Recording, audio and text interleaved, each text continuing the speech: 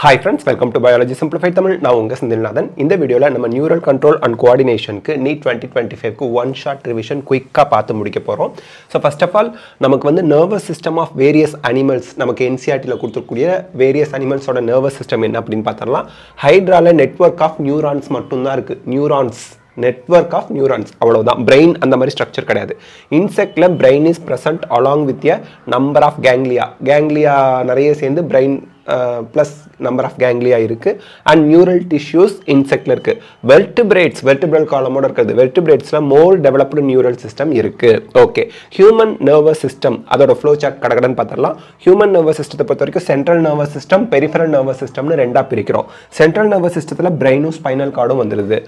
Peripheral nervous system, somatic nervous system, autonomic nervous system, sympathetic and parasympathetic அப்படின்னு சொல்லி நாலு விதமா சொல்றோம். இதுல somatic nervous system நமக்கு தெரியும் பாடியை கண்ட்ரோல் பண்றது. autonomic nervous system தான் நம்ம வந்து sympathetic parasympatheticனு ரெண்டா ஃபர்தரா பிரிக்கிறோம். ஓகே, அடுத்து peripheral nervous system பொறுத்த வரைக்கும் என்னென்ன இருக்கு? comprises of all the nerves. peripheralனாலே சைடுல பாடி அந்த மாதிரி குறிக்கிறது. எல்லா நர்வ்ஸும் வந்துருது and body associated with central nervous system. so பாடியில கூடிய nerves எல்லாம் central nervous systemத்தோட associated இருக்கு பாத்தீங்களா? அதுதான் peripheral nervous systemங்கறோம். brain and spinal cord அது வந்துருது. next somatic nervous systemத்துக்கும் autonomic nervous systemத்துக்கும் உள்ள டிஃபரன்ஸ் என்ன அப்படினு பாத்தீங்கன்னா, somatic nervous system வந்து transmit impulse from the central nervous system to skeletal muscle. இந்த கை கால் போன் skeletal musclesலாம் படிச்சிருக்கோம்ல அது. autonomic nervous systemங்கிறது transmit impulse from central nervous system to ரெண்டுமே central nervous systemல இருந்து தான் impulse போகுது to involuntary organs and smooth muscle, liver, stomach இந்த மாதிரி smooth muscle, intestine, அதாவது நம்ம கண்ட்ரோல் இல்லாம அதுவே இயங்கிக்கிட்டு இருக்கு பாத்தீங்களா, அதுக்கு இம்பல்ஸா கடத்துறது. அடுத்து somatic afferent fibers, efferent fibers உள்ள வித்தியாசம் என்ன? afferent fibersங்கிறது tissue or organ to central nervous system. இப்போ நம்ம டச் பண்றோம், இது சென்ட்ரல் நர்வஸ் சிஸ்டத்துக்கு அந்த உணர்வை எடுத்துக்கிட்டு போகுது. ஸோ டிஷ்யூ ஆர் ஆர்கன்ஸ்ல இருந்து சென்ட்ரல் நர்வஸ் சிஸ்டத்துக்கு இம்பல்ஸா கடத்துறது. இஃபரண்ட் ஃபைபர்ஸ் அப்படிங்கிறது சென்ட்ரல் நர்வஸ் சிஸ்டத்துல இருந்து டிஷ்யூ ஆர் ஆர்கனுக்கு இம்பல்ஸா கடத்துறது. அந்த டைரக்ஷன் பார்த்துக்கணும். Colour of myelinated nerve fibres என்னன்னா ஒயிட்டா இருக்கும். கலர் ஆஃப் நான் மைலினேட்டட் நர்வ் ஃபைபர்ஸ் எப்படி இருக்கும்னா கிரே கலர்ல இருக்கும். இது இம்பார்ட்டன்ட் எக்ஸாம் பாயிண்ட் ஆஃப் வியூல. Confusion of grey matter and white matter நமக்கு வரும். ஸோ இப்போ செரிப்ரம் வந்து பார்த்தீங்கன்னா செரிப்ரம்ல அவுட்டர் ரீஜன் கிரேவாகவும் இன்னர் ரீஜன் ஒயிட்டாகவும் இருக்கும். அதே ஸ்பைனல் கார்டில் வந்து பார்த்தீங்கன்னா அவுட்டர் ரீஜன் ஒயிட்டாகவும் அப்படியே உல்டாவா இன்னர் ரீஜன் கிரேவாகவும் இருக்கும். இதை நம்ம ஞாபகம் வச்சுக்கணும். நியூரான்ஸை பொறுத்த வரைக்கும் செல் பாடி, டென்ட்ரைட்ஸ், ஆக்சான்னு 3 பார்ட்டாக பிரிக்கணும். நியூரான்ஸ் தான் ஃபங்க்ஷனல் யூனிட். நர்வஸ் சிஸ்டத்தோட பேசிக் யூனிட் என்னன்னா நியூரான் தான். இந்த நியூரான்ல செல் பாடியில தான் சைட்டோபிளாசம் இருக்கு, செல் ஆர்கனல்ஸ்லாம் அதுல இருக்கு, இம்பார்ட்டன்ட் செல் ஆர்கனல்ஸ் எல்லாம். அண்ட் இதுல வந்து கிரானுலார் பாடி பிரியா குட்டி குட்டியா, கிரானியூல்ஸ்னா குட்டி குட்டியா இருக்கிறதுன்னு அர்த்தம். நிசில்ஸ் கிரானியூல்ஸ் அதுல இருக்கு. எதுல? செல் பாடியில. நியூக்ளியஸும் இருக்கு. டென்ட்ரைட்ஸை பொறுத்த வரைக்கும் டென்ட்ரைட்ஸ்ங்கிறது அந்த செல் பாடியிலேருந்து அப்படியே தலைமுடியை விரிச்சு போட்ட மாதிரி அப்படியே பிரான்ச்சிங்காக போகும்ல, அதுதாங்க. Short fibres project out of the sell body, also contain நிசில்ஸ் granule அதுலேயும் இருக்கு. அடுத்து ஆக்சான்ங்கிறது வால் மாதிரி போகிறது. Long fibre, distal end of which is branch. Distal எண்டுனா கடைசியாக இருக்கக்கூடிய எண்டு பிரான்ச்சாக இருக்கு. இப்போ நான் சொல்கிறது உங்களுக்கு புரியுதுங்களா? இப்போ வந்து பார்த்தீங்கன்னா இந்த மாதிரி உங்களுக்கு இருக்கிறத நம்ம வந்து செல் பாடி சொல்கிறோம். செல் பாடியில் இங்கே இந்த மாதிரி பிரான்ச்சாக இருக்குது பார்த்தீங்களா, இதை வந்து நம்ம டென்ட்ரைட்ஸ்னு சொல்கிறோம். இப்போ கீழே இந்த மாதிரி வால் மாதிரி டெயில் மாதிரி வருதா, அதுதான் ஆக்சான் சொல்றோம். டிஸ்டல் எண்டுங்கிறது இந்த இடத்துல கீழே இந்த இடத்துல பார்த்தீங்களா, இதுதான் டிஸ்டல் எண்டு. ஸோ இந்த டிஸ்டல் எண்டில் தான் நமக்கு வந்து என்ன இருக்கு? பிரான்ச்சஸ் இருக்கு. Okay, each branch terminates as a bulb like structure, உருண்டையா. அதை வந்து சைனாப்டிக் நாப் அப்படிம்போம். சைனாப்டிக் நாப்ல சைனாப்டிக் வெசிக்கிள்ஸ் அதுக்குள்ள இருக்கு. இந்த ஏரியாவில் இந்த மாதிரி பிரான்ச் இருக்கு. இந்த பிரான்ச்சோட டிப்பில் வந்து இந்த மாதிரி பல்ஜாக முடியுது, அதை சைனாப்டிக் நாபுங்கிறோம். இதுக்குள்ளே பார்த்தீங்கன்னா குட்டி குட்டியாக வெசிக்கிள்ஸ் இருக்குது, சைனாப்டிக் வெசிக்கிள்ஸ். இந்த சைனாப்டிக் வெசிக்கிள்ஸ் இருக்குது பார்த்தீங்களா, இந்த சைனாப்டிக் வெசிக்கிள்ஸ்க்குள்ளே தான் நியூரோ டிரான்ஸ்மிட்டர்ஸ் இருக்கிறாங்க. ஓகே, இம்பல்ஸ் டென்ட்ரைட்ஸ்லேருந்து செல் பாடிக்கு வந்து அப்படியே ஆக்சான் வழியாக வந்து சைனாப்டிக் நாப் வழியாக வந்து அங்கே நியூரோ டிரான்ஸ்மிட்டர் வழியாக எங்கே போய் சேரணுமோ அங்கே போய் சேர்றது. ஓகே, இதை ஞாபகம் வச்சுக்கணும். நெக்ஸ்ட் ஆக்சானை பொறுத்த வரைக்கும் மைலினேட்டட் நான் மைலினேட்டட் அப்படின்னு சொல்கிறோம். So மைலினேட்டடில் Swan cells form myelin sheath அப்படின்னு சொல்கிறோம். ஸோ இப்போ நம்ம சொல்கிற மாதிரி இந்த மாதிரி உங்களுக்கு செல் பாடி இருக்குது, கீழே ஆக்சான் இருக்குது. இந்த ஆக்சானில் வந்து பார்த்தீங்கன்னா இந்த மாதிரி ஸ்வான் செல்ஸ் இருக்கும். இந்த ஸ்வான் செல்ஸ் தான் மைலின் ஷீத்தை ஃபார்ம் பண்ணுது. மறந்துடக்கூடாது, கொஷின் கேட்பாங்க. நான் மைலினேட்டட்ங்கிறது இந்த மைலின் ஷீத் இல்லாமல் இருக்கிறது. ஸ்வான் செல்ஸ் வந்து அங்கே மைலின் ஷீத்தை ஃபார்ம் பண்ணாது. ஓகே, இதெல்லாம் ஞாபகம் வச்சுங்க. நியூரான்ஸை பொறுத்த வரைக்கும் மல்டிபோலார், பைபோலார், யூனிபோலார்னு 3ஆக பிரிக்கிறாங்க. மல்டிபோலார்ங்கிறது ஒரு ஆக்சான், இதுதான் ஆக்சான், ஒரு axon and 2 or more dendrites இருக்கும். டென்ட்ரைட்ஸ்னா இந்த மாதிரி இங்கே இருக்கு இல்லைங்களா, அது 2 or more டென்ட்ரைட்ஸ் இருந்தால் இது வந்து மல்டிபோலார். இது மல்டிபோலாருங்க. அடுத்து பைபோலார்ங்கிறது 1 ஆக்சான் 1 டென்ட்ரைட். இந்த டென்ட்ரைட் ஒன்று தான் இருக்கும், இங்கேயும் ஒன்று தான் இருக்கும். அப்படி இருந்தால் பைபோலார், ரெண்டை மென்ஷன் பண்ணுது. யூனிபோலார்ங்கிறது ஒன்லி 1 ஆக்சான் மட்டும்தான் இருக்கும், டென்ட்ரைட்ஸ் இருக்காது. இது இப்போ வந்து பார்த்தீங்கன்னா மல்டிபோலார் வந்து செரிப்ரல் கார்டெக்ஸில் இருக்குது. பைபோலார்ங்கிறது ரெட்டினா ஆஃப் ஐல இருக்குது. யூனிபோலார் எம்ப்ரியானிக் ஸ்டேஜில் தான் இருக்குது. ஞாபகம் வச்சுக்கணும்.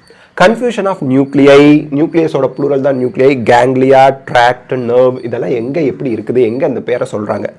செல் பாடி இருக்குது பார்த்தீங்களா, இது இந்த செல் பாடியில் சென்ட்ரல் நர்வஸ் சிஸ்டத்தில் நியூக்ளியை இருக்குது, பெரிஃபரல் நர்வஸ் சிஸ்டத்தில் கேங்லியா ஃபார்மில் இருக்குது. செல் பாடி குரூப் ஆஃப் செல் பாடி சேர்ந்து கேங்லியா ஃபார்ம் பண்ணியிருக்கு. எது பெரிஃபரல் நர்வஸ் சிஸ்டத்தில் ஞாபகம் வச்சுங்க. நர்வ் ஃபைபர்ஸ் சென்ட்ரல் நர்வஸ் சிஸ்டத்தில் நர்வ் ஃபைபருக்கு பேர் ட்ராக்ட். பெரிஃபரல் நர்வஸ் சிஸ்டத்தில் நர்வ் ஃபைபருக்கு பேர் வெறும் நர்வ். ஞாபகம் வச்சுக்கணும். இதெல்லாம் கொஸ்டினில் கேட்பாங்க. அடுத்து சினாப்சிஸ் அப்படிங்கிறது எலக்ட்ரிக்கலாக இருக்கலாம், கெமிக்கலாக இருக்கலாம். எலக்ட்ரிக்கல்ங்கிறது pre and post சைனாப்டிக் neuron are very close. அதாவது ஃபார்ம் பண்ணதுக்கு அப்புறம் இருக்கிறது. அந்த ரெண்டும் ப்ரீ அண்ட் போஸ்ட் சைனாப்டிக் நியூரான் ரொம்ப க்ளோஸாக அரேஞ்ச் ஆகியிருக்கும் எலக்ட்ரிக்கல் இம்பல்ஸில். கெமிக்கல் இம்பல்ஸில் செப்பரேட்டடாக இருக்கும். ப்ரீ அண்ட் போஸ்ட் சைனாப்டிக் நியூரான் வந்து தனித்தனியாக இருக்கும். அதான் கெமிக்கல் இம்பல்ஸில் இருக்கிறது. ஓகே, நெக்ஸ்ட் நர்வ் இம்பல்ஸ் கண்டக்ஷனை பொறுத்த வரைக்கும் போலரைஸ்டு ஸ்டேஜை ரெஸ்டிங் பொட்டன்ஷியல் அப்படின்னு சொல்லுவோம். கொஷினில் கேட்பாங்க. இங்கே வந்து sodium plus K plus potassium plus pump opens ஆகுது. 3 சோடியம் அவுட் சைட்லையும் 2 பொட்டாசியம் இன்சைடும் போகிறது போலரைஸ்டு ஸ்டேஜில். ரெஸ்டிங் பொட்டன்ஷியல் சொல்கிறோம். ஆக்சானல் மெம்பரின் அதாவது அவுட் சைடு வந்து பாசிட்டிவாகவும் இன்சைட் நெகட்டிவாகவும் இருக்கும். இதை நல்லா நோட் பண்ணி வச்சுங்க. இதை பேஸ் பண்ணி கொஷின் வரதுக்கான வாய்ப்புகள் அதிகமாக இருக்குது. ஏன்னா இயர்லாம் எடுத்துட்டாங்க, ரிமூவ் பண்ணிட்டாங்க. அப்போ இந்த மாதிரி இருக்கிற பார்ட்ல இருந்தால் கொஷின் அதிகமாக வரும். டீபோலரைசேஷன்ங்கிறது ஆக்ஷன் பொட்டன்ஷியல் அப்படின்னு சொல்கிறோம். Sodium voltage gated channel opens. Sodium plus ion இருக்கு இல்லையா, அது வோல்டேஜ் கேட்டட் சேனல் ஓப்பன் ஆகுது. இன்ஃப்ளக்ஸ் ஆஃப் சோடியம் நடக்குது. இங்கே சோடியம் வெளியே போணுச்சு, இன்ஃப்ளக்ஸ்னா சோடியம் உள்ளே வருது. பொலாரிட்டி வந்து ரிவர்ஸ் ஆகிடுது. அவுட் சைட் நெகட்டிவாகவும் இன்சைட் பாசிட்டிவாகவும் ஆக்சானல் மெம்பரேனில் மாறிடுது. இந்த ரெண்டும் நோட் பண்ணி வச்சுக்கோங்க. கன்ஃபியூஸ் ஆகாமல் இதை மட்டும் ஞாபகம் வச்சுக்கோங்க. கொஷின் எப்படி கேட்டாலும் நீங்கள் ஆன்சர் பண்ணிடுவீங்க நர்வ் இம்பல்ஸ் கண்டக்ஷன் சம்மந்தமாக. இப்போது பிரெயினில் 4 பிரெயின் இருக்குது, ஹிண்ட் பிரெயின் இருக்குது. பேனா எடுத்துக்கலாம். 4 பிரெயின் இருக்குது, மிட் பிரெயின் இருக்கு, ஹிண்ட் பிரெயின். ஹிண்ட்னா பின்னாடின்னு அர்த்தம், மிட்னா நடுவில், 4னா முன்னாடி. 4 பிரெயின்ல செரிப்ரம், டயன்சிஃபலான், எபிதலாமஸ், தலாமஸ், ஹைப்போதலாமஸ், ஆல்ஃபாக்டரி லோப்ஸ் எல்லாம் இருக்கு. மிட் பிரெயின்ல செரிப்ரல் அக்விடக்ட், கார்போரா, குவாட்ரிஜெமினா இருக்கு. குவாட்ரிஜெமினா 4 பார்ட் இருக்க போகுது, அதில் 4. ஹிண்ட் பிரெயின்ல பான்ஸ், செரிபெல்லம், மெடுல்லா ஆப்லங்கேட்டா இதெல்லாம் இருக்கு. Brain is covered by அவுட்டர்ல dura mater, மிடில்ல அராக்டினாய்டு, இன்னர்ல பியாமேட்டர். இது எல்லாத்தையும் சேர்த்து கிரானியல் மெனிஞ்சஸ் அப்படிம்பாங்க. மெனிஞ்சஸ் அப்படின்னாலே ஒரு கவர் மாதிரி இருக்கிறது அப்படின்னு அர்த்தம். பிரெயின்ல அவுட்டர்ல டியூராமேட்டர், மிடில்ல அராக்டினாய்டு, இன்னர்ல பியாமேட்டர்னு 3 இருக்கு. Okay, a deep cleft divides the cerebrum into 2 halves which are termed as cerebral hemisphere. நடுவில் பிரெயினை ரெண்டாக பிரிக்கிற அந்த கிளஃப்ட்னா அந்த பள்ளம் மாதிரி பிரிச்சிருக்கிறது, அதை வந்து நம்ம cerebral hemisphere 2 form பண்ணுதுங்கிறோம். Cerebral hemisphere, ஸ்பியர்னா வட்டம், உருண்டை, ஹெமினா பாதி உருண்டையாக இருக்கிற மாதிரி ஸ்ட்ரக்சரில் இருக்குது. Cerebral hemispheres R connected by tract of nerve fibres. இங்கே பாருங்க, ட்ராக்ட் சென்ட்ரல் நர்வஸ் சிஸ்டத்தில் ட்ராக்ட்னு சொல்கிறாங்க. Tract of nerve fibres called corpus கொல்லோசம். Okay, இப்போ the layer of cells which covers the cerebral hemisphere, அதை cerebral cortex அப்படின்னு சொல்றீங்க. ஒவ்வொன்றும் ஞாபகம் வச்சுக்கோங்க, நோட்ஸ் மாதிரி எடுத்து வச்சுக்கோங்க, மறந்துடாதீங்க. cerebral cortex-ஐ நம்ம வந்து gray matter அப்படின்னு சொல்றோம், ஏன்னா அது கிரே கலர்ல இருக்கிறதுனால. The cerebral cortex contain motorனா இந்த கை கால் அசைக்கிறது, மூவ்மெண்ட், அதெல்லாம் sensory areas, பார்க்கிறது, சுவைக்கிறது, தொடு உணர்வு, இதெல்லாம் and large regions that are neither clearly sensory nor motor. சென்சரியா மோட்டாரான்னு தெரியாத ஒரு large ஏரியா இருக்கு. These regions are association areas னு சொல்லுவாங்க. இதை association area cerebral cortexல இருக்கு, ஞாபகம் வச்சுக்கணும். Cerebrum wraps around a structure thalamus. thalamus-ஐ சுத்தி தான் cerebrum அமைந்திருக்கிறது. wrapனா அதை சுத்தி இருக்கு, thalamus-ஐ சுத்தி இருக்கு.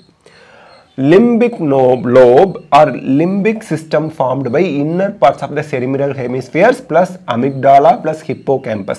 So இந்த limbic system இருக்கு பாத்தீங்களா, இந்த amygdala hippocampusல தான் long term memory இதுக்கெல்லாம் ஹெல்ப் பண்றது. cerebral hemispheres, amygdala, hippocampus இந்த மூணு சேர்ந்து தான் limbic lobe நமக்கு ஃபார்ம் பண்ணுது, limbic system ஃபார்ம் பண்ணுது.